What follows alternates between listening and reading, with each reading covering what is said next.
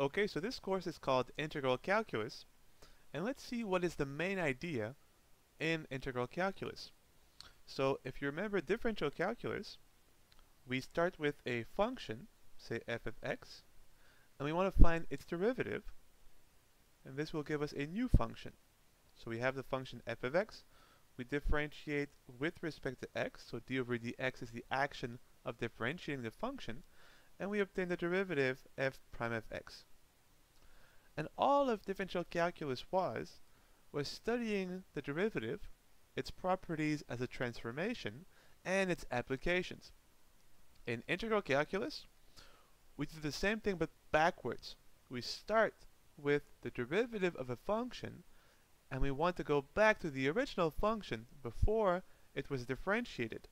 So integration is the opposite of differentiation.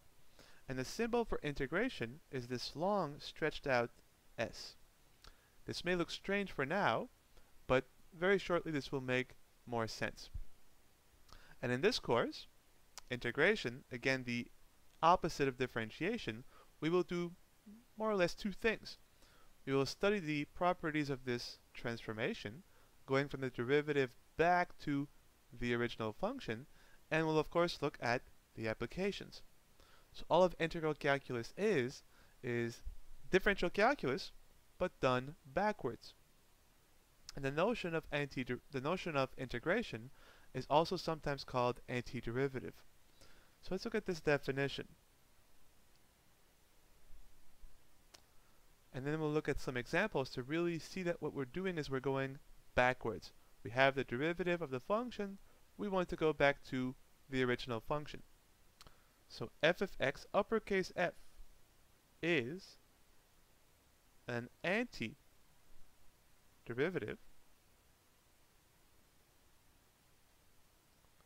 of the other function lowercase f of x if, quite simply, the derivative of uppercase f of x is equal to lowercase f of x. And the question we're going to look at in integral calculus is, given the function f, can we find a function big F of x such that the derivative of uppercase f is the original function lowercase f, therefore going backwards with respect to differentiation. Let's look at some examples of this. You'll see it's a very natural notion. So suppose that lowercase f is equal to 1. Can we find an antiderivative of 1? Well, again, we need a function whose derivative is the original function. Well, do we know a function whose derivative is 1? Well, clearly, x. The derivative of x is 1, and so x is an antiderivative of 1. What if f of x was equal to x, and we asked for an antiderivative of x? Well, again, we are looking for a function whose derivative is x. Well, you can think about this for a few seconds, but as you'll find out, it's just x squared over 2. If you differentiate x squared over 2, you obtain x. And so x squared over 2 is an antiderivative of x. Let's look at one more. What if f of x was cosine of x? And we ask for an antiderivative of cosine of x. Well, we are looking for a function whose derivative is cos of x. That is, of course, sine of x, as the derivative of sine of x is cos of x. And so again, in each case, uppercase f is an antiderivative of lowercase f, as the derivative of uppercase f in each case was equal to the original function, lowercase f of x. And that is the notion of antiderivative. What about now, if you look here, let's go back to this one. Is the antiderivative unique? Right? If you take a function and you find its derivative, given the function, the derivative is unique. Is it the same thing for an antiderivative? Well, let's just look at x. So given x, let's see if we can find some other antiderivatives. Well, x squared over 2 plus 1 is an antiderivative.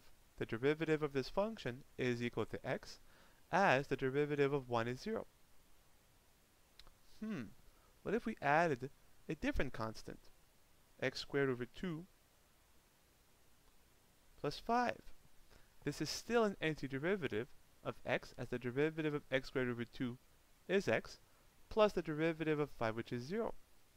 And you can see we could say, well, what about x squared over 2 minus the root of pi? This is a constant, the derivative is 0. And so x squared over 2 minus root of pi is also an antiderivative of x. So these are all antiderivatives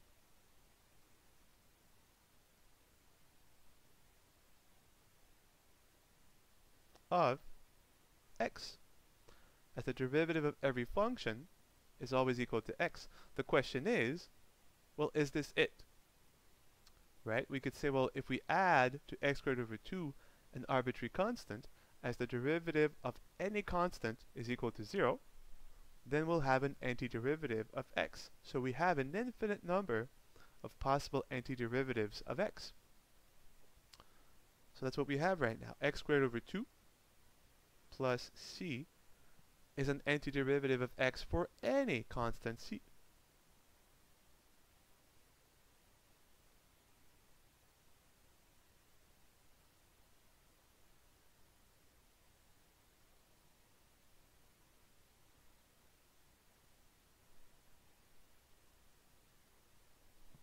So we have found an infinite number of antiderivatives of x. Differentiate x squared over 2 plus c with respect to x for any choice of constant c.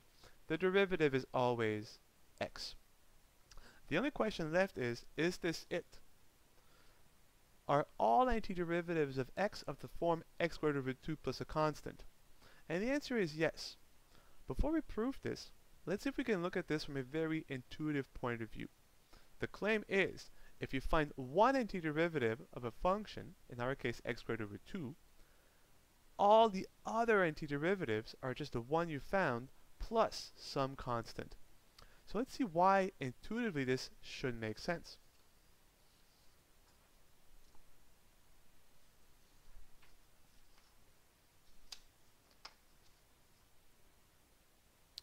So suppose you look at the graph of a function.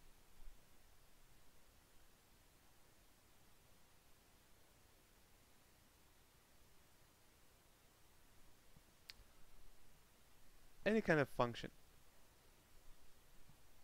And suppose this is one of your antiderivatives, so this is uppercase f of x, right?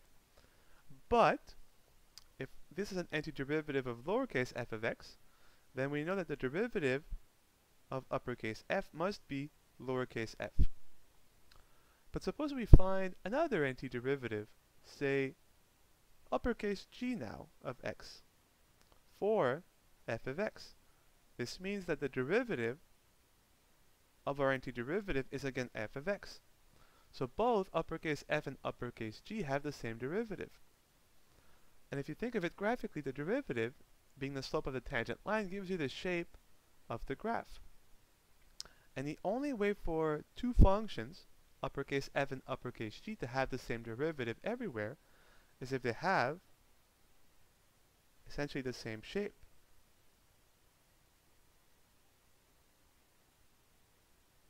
So the only way for g to be another antiderivative of lowercase f is to be simply a vertical translation of our initial antiderivative. So g of x must be f of x plus some constant. Of course, you could subtract something to f and have a function that is slightly lower, but still with the same shape. So this would be maybe f of x minus a constant. Of course, c could be positive or negative. But if you think of it geometrically, it looks like this makes sense. The only way to have a different antiderivative for the original function is by having a vertical translation. Therefore, by adding to the original antiderivative or subtracting some constant. Because if we have two antiderivatives, f and g, well, they have the same derivative, so they must have the same slope everywhere, so the graphs must be of the same shape everywhere. So this will be the topic of our next video. We will prove that we're right, that if we find one antiderivative of a given function, all the other antiderivatives are obtained from the one we found by adding an arbitrary constant.